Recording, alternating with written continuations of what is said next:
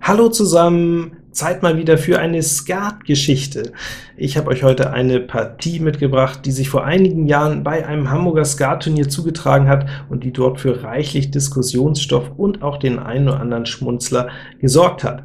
Aufhänger ist letztlich die Fragestellung, ist es fair, beziehungsweise ab wann ist es fair, auch mit den 3 oberen oder gar mit 4 Buben zu passen. Nehmen wir die 4 Buben vielleicht mal zuerst, die erhitzen die Gemüter erfahrungsgemäß noch deutlich mehr. Meine klare Empfehlung ist, wenn ihr 4 Buben habt, egal wie schlecht die Beikarte ist, ihr solltet immer mindestens 45 reizen, um das Spiel auch zu bekommen, denn die Chance, den 7. Trumpf im Skat zu finden, ist einfach gewaltig, und damit habt ihr dann fast immer ein Gewinnspiel mit 90–95% Chance. Und selbst wenn ihr dann einmal das Pech haben solltet und findet zum großen Zampano, zum großen Rollmops, also 4 Buben und von jeder Farbe 2, womöglich ohne Ass und ohne 10, dann ist das Spiel ja immer noch lange nicht verloren. Meistens bekommen die Gegner trotzdem höchstens 4 Stiche, und wenn ihr dann nur 4 Luschen abgibt, dann sollen sie erstmal die 60 finden, also auch dann habt ihr sicher noch eine 50-50 Chance, das Spiel zu gewinnen.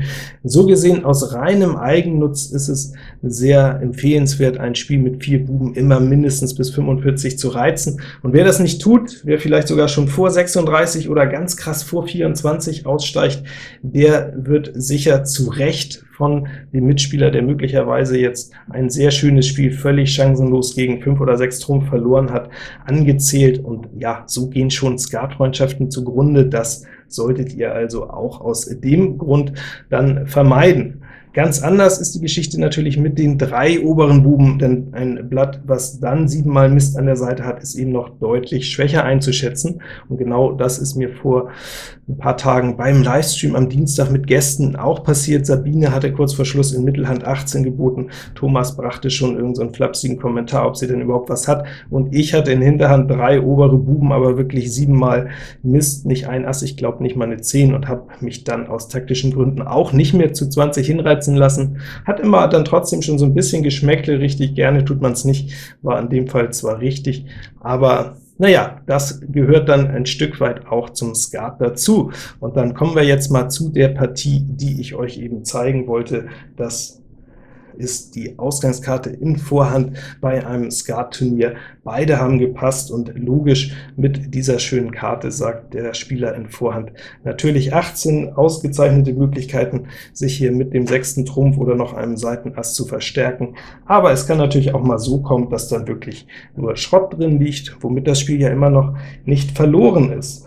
So, jetzt gibt es sicher ein paar Möglichkeiten. Man könnte schon ganz mutig sein und sagen, ich bin so verzweifelt, jetzt muss ich schon mit der blanken Karo 10 spielen und direkt so wieder drücken, oder die Karo 10 einfach bestellt oben halten, vielleicht sogar 0, alles Varianten, aber sicher auch diese Möglichkeit, einfach 13 Augen runter und jetzt ein Pikspiel zu wagen, nicht ja, von der Hand zu weisen. Blanke Kreuz 10 zum Beispiel, eine riesen Siegchance, dass in Karo geschnippelt wird, dass man einfach über die Punkte zweimal schön voll stechen sich hinzählt, also auch das ein plausibler Plan. 13 Augen also gedrückt, Trumpf Lusche raus zum Pikspiel, Trumpf Lusche, Trumpf Lusche, Trumpf 10, ganz unverdächtig. Jetzt kamen die ersten nicht so guten Nachrichten, Karo König, Karo Lusche und von hinten eben blitzschnell auch die Karo Lusche. Ja, und dieser kleine Tell, dass die so schnell kam, gefolgt von dem Karo Ass jetzt, hat dem Spieler hier gesagt, wahrscheinlich hat Hinterhand gar keinen mehr, deswegen wollte er jetzt hier also auch das Trumpf Ass noch nicht drauf tun, Karo Bube auch nicht, sondern ich meine, es wurde dann hier mit der Dame gestochen oder der Lusche. Letztlich besteht ja immer noch die Chance, dass hinten auch die zweite Karo Lusche noch in der Hand hat. Ja, und jetzt war es passiert. Überstich mit dem Trumpf König, und ihr habt es euch sicher schon gedacht nach meinen einleitenden Worten, Hinterhand hatte tatsächlich so ein Blatt mit den 3 alten, 7-mal Schrott, nicht ein volles, aber natürlich jetzt volle 5 Trumpf dagegen, den Überstich, und jetzt kam natürlich Abzug der Trümpfe, und jetzt kleiner Treppenwitz, Kreuz 10 war tatsächlich blank, konnte der Spieler jetzt leider gar nicht von profitieren, im Gegenteil, auf den nächsten Buben flog jetzt wohl das Herz Ass. Ganz genau weiß ich es natürlich nicht, war nicht live mit am Tisch, aber auf jeden Fall das Ergebnis ist überliefert. Auf den nächsten Trumpfabzug wird auch der Spieler hier jetzt gemerkt haben, da sind ja gleich gar keine Trümpfe mehr im Spiel, hat in Herz noch die Übergabe mit der 10 behalten, und so kam es, wie es jetzt eben kommen musste. Das Spiel wurde tatsächlich Schneider-Schwarz verloren. Schneider-Schwarz bei einem Farbspiel, das Ganze bei bei Passe in Vorhand mit diesem schönen Ansatz. Ja, was können wir dem Spieler hier für einen Trost spenden?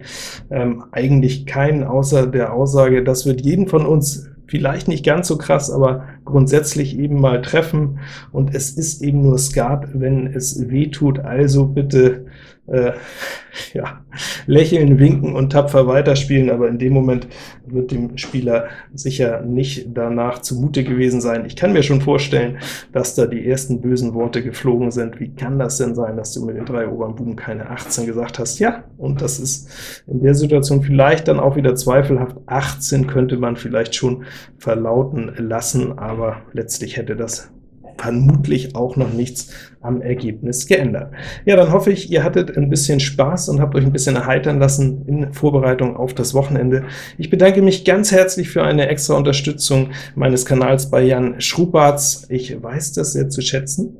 Und dann bleibt mir jetzt nichts anderes, als euch ein schönes Wochenende zu wünschen. Bleibt gesund und wie immer, gut Blatt.